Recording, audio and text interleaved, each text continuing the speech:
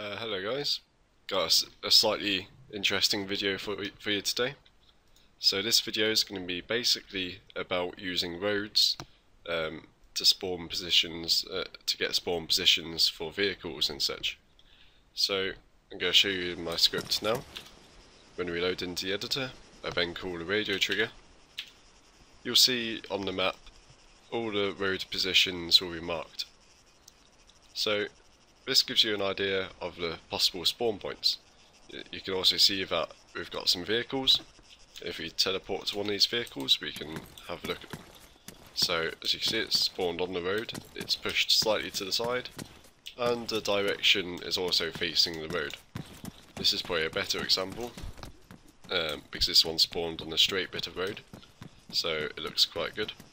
So this basically creates spawned parked vehicles automatically, and it stops them exploding when they spawn, which is always a plus. So let's have a look what's actually going on in the script. Well, first, to get the script, we've got our marker. We're using this to get road positions around this marker, and we have our trigger which calls our script and sends the marker into the script.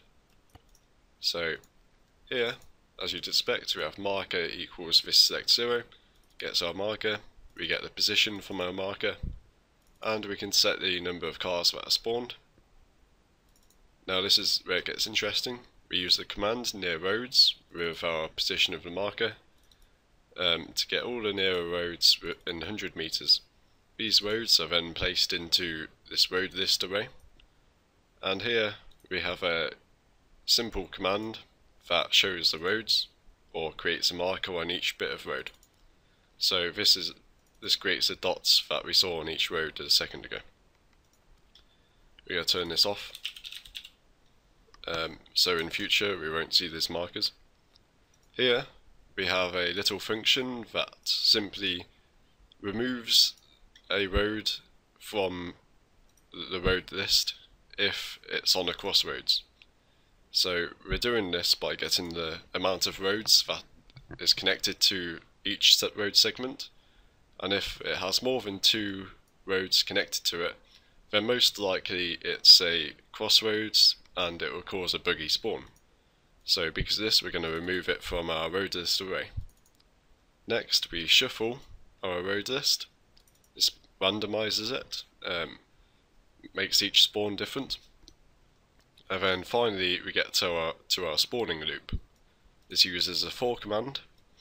So from 1 to 4, because we set 4 as our cars spawned, we're going to run this loop 4 times. So we're going to get a unique road from our road list using the I, because remember, with 4, every time it runs through a loop, it adds 1 to I. So this is effectively saying 1, 2, 3, 4 every time it's called. So it's selecting a different road from our road list. I hope that makes sense. Next, we're getting the roads connected to our current road.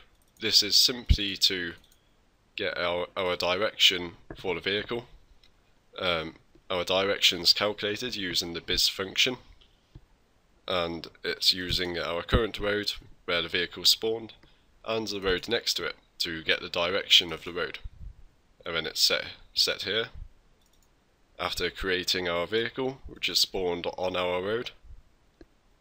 Then we offset the vehicle slightly to the left using this, so it's 4 meters to the left. And then finally we create a marker on top of our road. So let's have another look at this script in action. So spawn in, call our radio, and remember I turned off the show roads, so now we only see the vehicles spawned, and let's have a look at them. As you can see, they're facing the right direction and they're slightly off center, so they're not right in the middle of the road, they're 4 meters to the left. And this should be the same for all of them. So I hope you find this video useful. Remember to like or subscribe, and I will see you next time.